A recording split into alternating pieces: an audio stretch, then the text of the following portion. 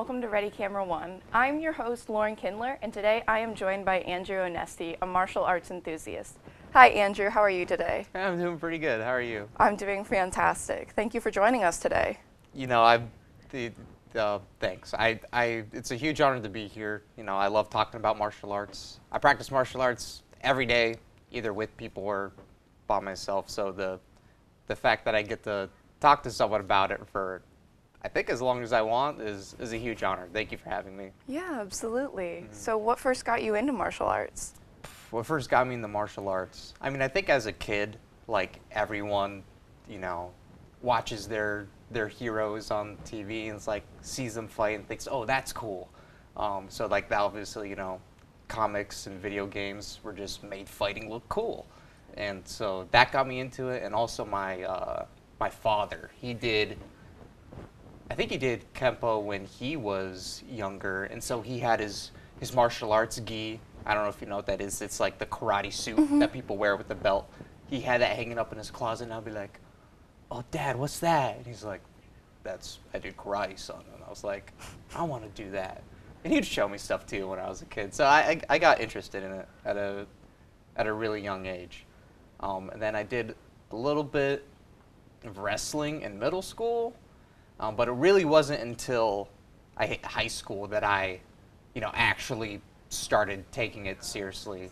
I went to American Karate Studios in Boardman, which is a Kempo karate school. They have other stuff there too, like Brazilian Jiu-Jitsu and some Kung Fu that I did. But I did that for like 3-4 years. Sorry, I would overlap training, so I would do like karate, and then eventually I did karate and Kung Fu at the same time. Karate would break off, and then I would do 2 other things at the same time. But that's what got me into it. I didn't start actually doing like more modern stuff, combat sports side of things, until late high school, early college. So I had more of a traditional experience in my earlier days that led up to more modern, what you would say, like, you know, boxing, wrestling, Muay Thai, and that's like mainly what I do now. But I've had traditional experience of Kung Fu and karate stuff too. Very, very interesting. So what education and training with self-defense as well as martial arts do you have? Well, as I said, I started off, other than like dabbling as a kid in like some sports, I did karate, Kempo karate for 4 years. I competed. I mainly did kumite. There's katas and like self-defenses and weapons and stuff they can also compete in, but what I was mainly interested in was the kumite side of things, and that was sparring, fighting. In karate, kumite it's basically referred to as point sparring, so it isn't full contact. You kind of just, you kind of see who can touch the other person first, and then you score a point. And I think it's different competition to competition, but you score so many points, you win the match, and then, you know, you go and you can end up doing a lot of matches that way, actually, since you're not actually blasting each other in the head. But I did that for a bit. Then I got into Jeet Kune Do, which is a type of Kung Fu. Bruce Lee actually made it. So that was cool. That kind of opened my eyes a little bit, not because Jeet Kune Do was anything amazing or anything like that, but the philosophy of it was you should try everything. You should take what works for you and really not worry about if something's not working for you. You shouldn't force something that isn't working for you to work. You know, so like the philosophy side of it really made me want to explore as many martial arts as possible. So once I started doing that, I pretty soon after that, through my high school, I signed up to compete in a boxing event. I won one fight, got absolutely dominated in my other fight, and so that was also a huge turning point. I was like, this is a lot different than sparring karate style. But I fell in love with it. I nosedived into that side of things. Like I said, there was a Brazilian Jiu-Jitsu school that also had a space at the karate studio. So I started hanging out with some students from there, and they taught me some Brazilian Jiu-Jitsu stuff.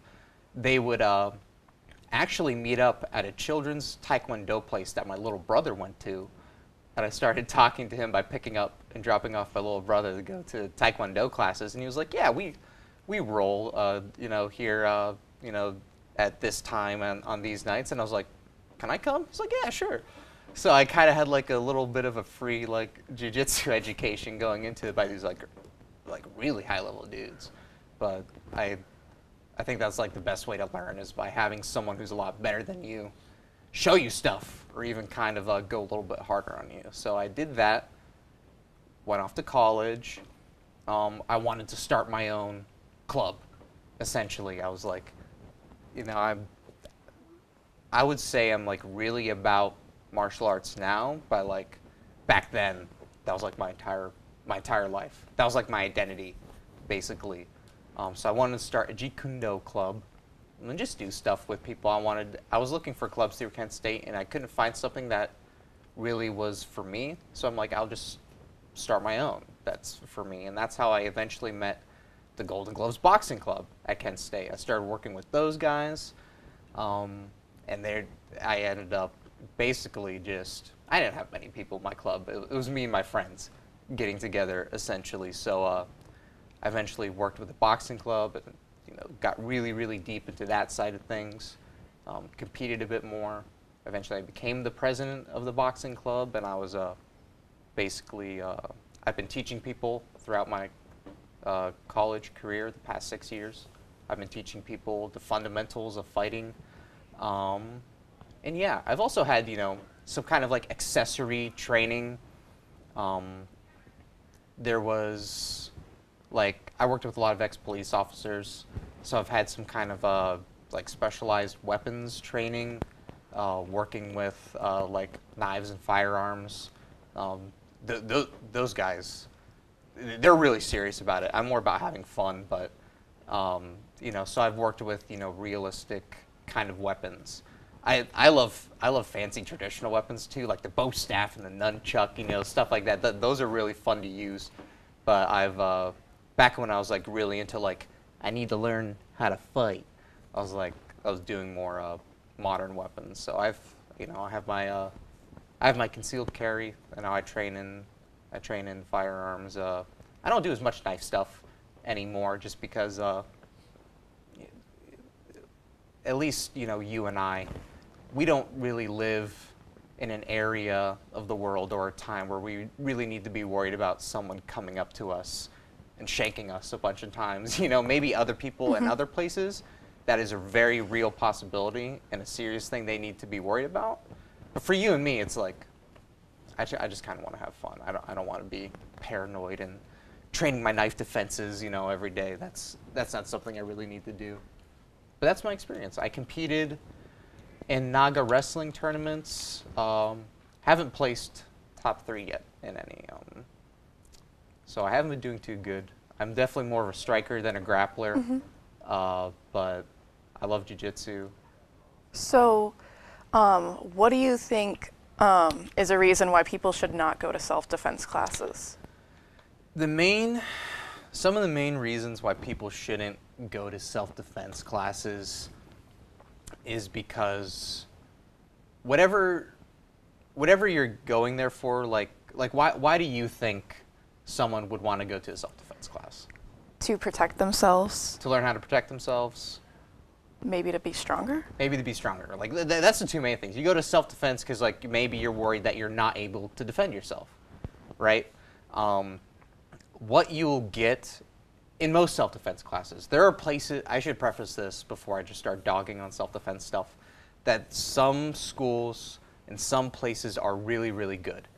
They teach good stuff, and they get the bigger picture, but they are few and far between. A lot of places, they want your money. The stuff they show you can really give you false confidence, and maybe even the wrong answers to certain situations. So if like me and you went to a self-defense class, the first one we found, there is a pretty good chance that the instructor there would immediately have us doing some sort of, if having no weapons, some sort of combination working on it. Maybe we would go over like a weapons thing, like what to do if someone tries to like come at you with a knife or this, or maybe they even like would be like, what if multiple attackers come at you?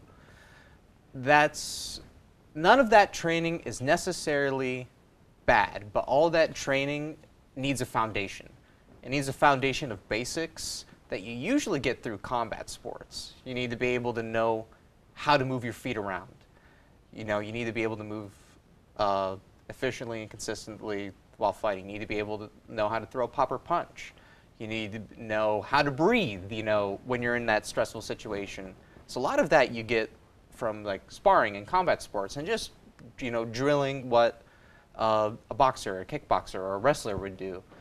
And then like, you have your accessory training on top of that, which would be like, okay, like someone's stabbing me with a knife. Here's some stuff we could do.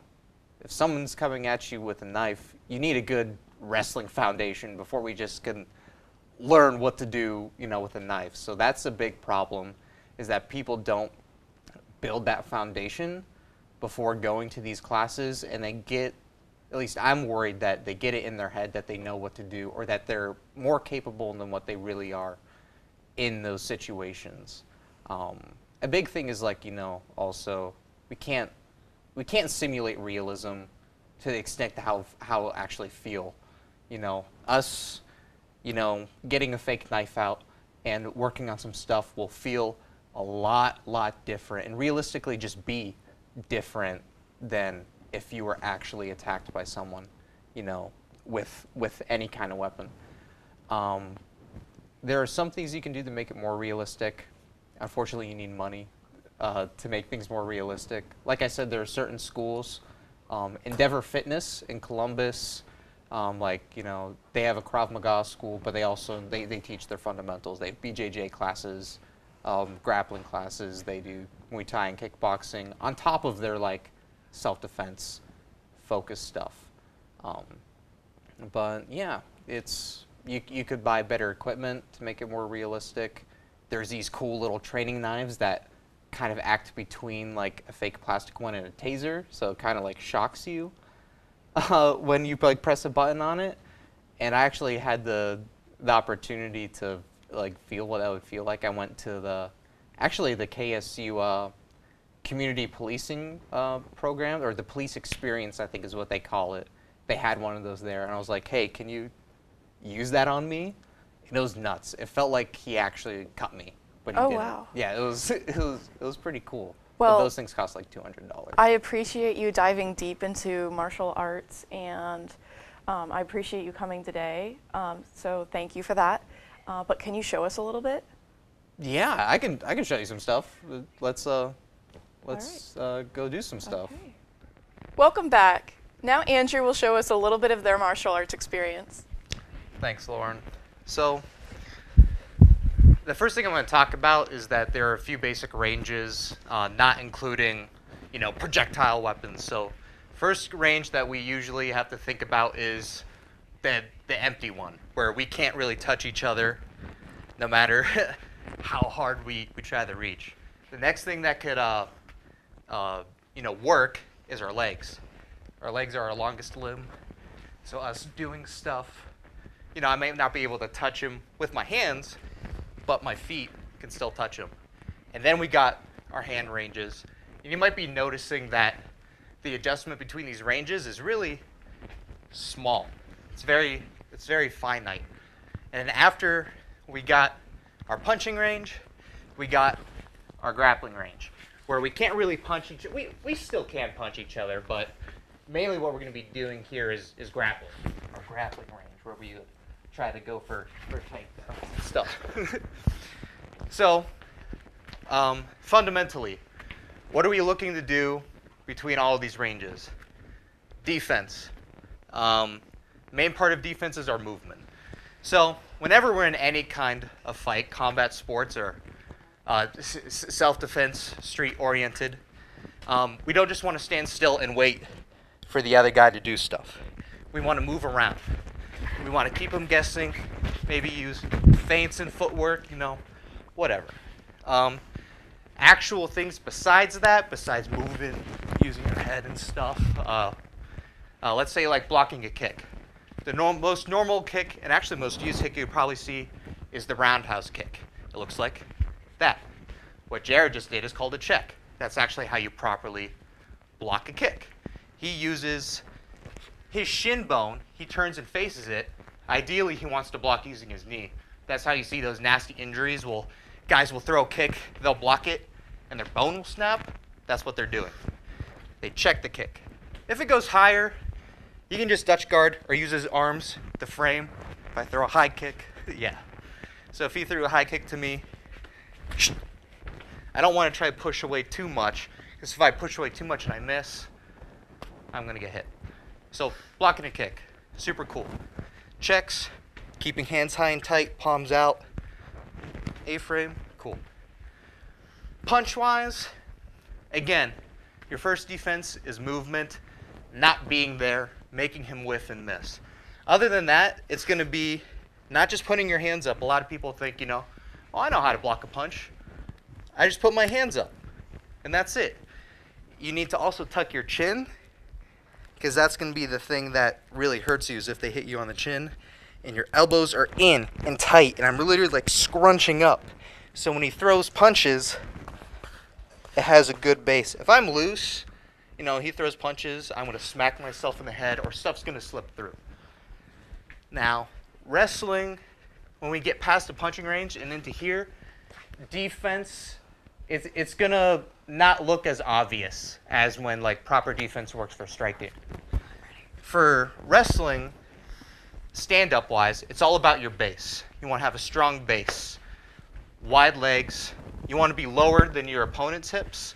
So when Jared's really tall, super easy for a smaller person to get their hips lower. The reason why we want that, because it creates kind of a shelf for me to lift Jared up. If I take a big penetrating step and do something called a double leg, that's why I want to be lower than him. Other than that, when you're wrestling, strength is really needed to be successful in these. So you can use your head, you can use your hips too as something. So yeah. Thank you, Andrew, for being our guest today on our show. This has been an absolute pleasure talking to you and finding out more about what you do. I'd also like to give a big thanks to all the viewers watching Ready Camera 1. This is your host, Lauren Kindler, and we'll see you next time.